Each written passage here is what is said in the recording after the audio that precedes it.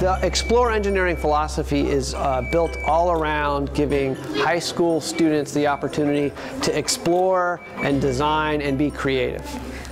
An important part of the Explore Engineering events and really being an engineer is to make something, improve on it, find the challenges, make improvements, and work through that cycle. So a lot of the participants discover things that don't work, and then they work on those challenges.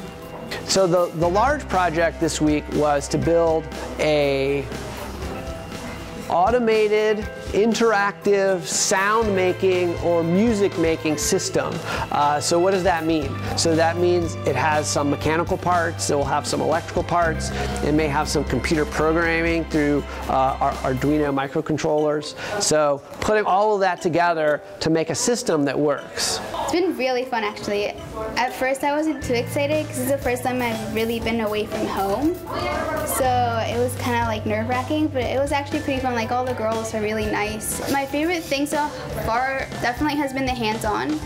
So it's so much more fun than sitting behind like a desk and like having a PowerPoint. Like you get to like actually do something yourself and be like, oh wow, I built this. You know, like that moment. You like realize you can actually do something.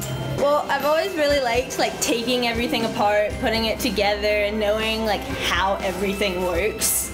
Like I worked the last 2 days trying to get it to work, and I still don't know if it's gonna work. But it's part of engineering. At school, we did more like simple wiring, simple circuits, but this has been like a lot more advanced at college level, which is really fun.